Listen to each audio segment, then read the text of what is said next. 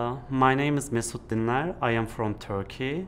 I studied architecture for my bachelor degree, and I did my master in architectural and urban conservation, both from Middle East Technical University in Ankara, Turkey. The main project I'm working on is Conserving Modern Architecture Initiative. For this project, I'm working on the Salk Institute for Biological Research.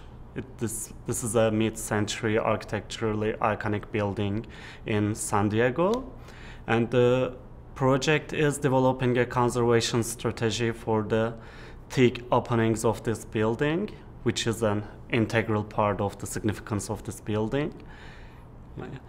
My advice for the future graduate interns would be that I think they have to know really well about which project they are working on, because GCI has multiple projects and each focuses on different way of conservation in terms of scale and approach or theoretical framework.